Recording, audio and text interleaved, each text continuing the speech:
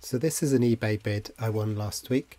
There's about 8 gimbal motors in here and 3 brushless motors and a bunch of gimbal controllers and other bits and bobs. So I'll be using the gimbal instead of the seat and the teddy bear.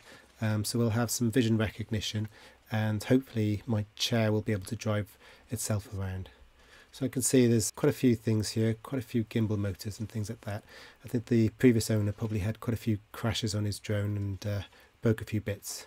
So I need to work out what works and what doesn't. Here we have a servo motor. There's a couple of servo motors here. Form like a mini gimbal for very light loads.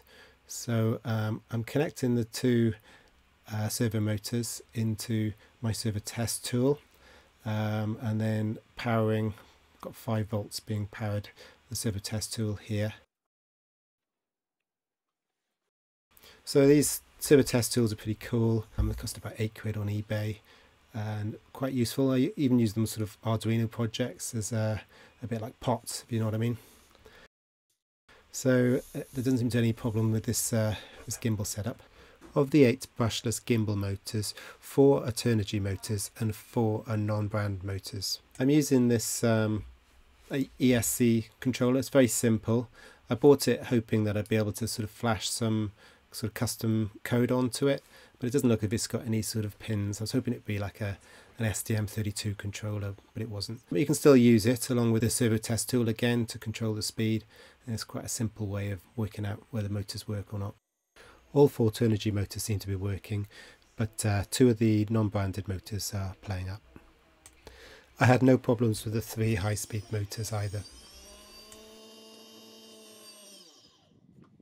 I've got this gimbal controller. This came with it. I managed to burn it out, but fortunately I've got a second gimbal. It's a BGC. They come with a MPU 6050, so they're perfect for gimbals. They cost about £12.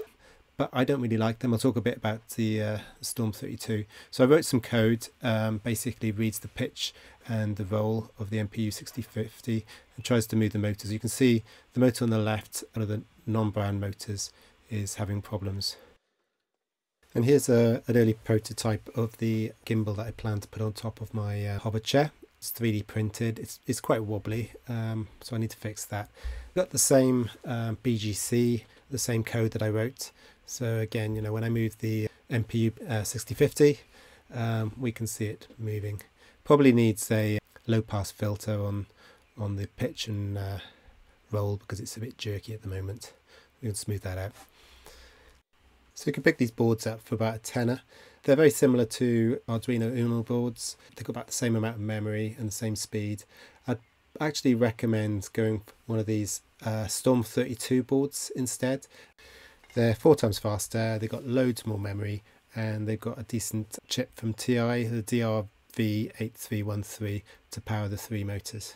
I'll likely be using this for my gimbal on my hover chair.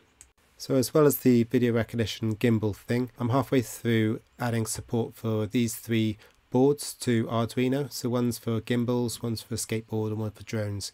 It should make these boards much easier to use from within Arduino. If you like what I'm doing, please like and subscribe, and I will see you soon.